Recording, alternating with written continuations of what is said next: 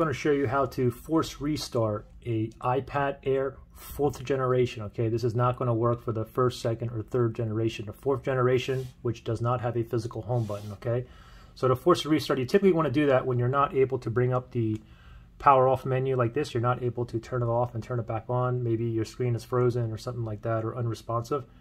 Anyway, it's a 3-key combination. Okay, so what you want to do is you want to press the volume up, volume down, and press and hold that power button, and just keep holding to the power button until you see the Apple logo. As soon as you see the Apple logo, let go quickly. Okay, so we'll do it together. Ready?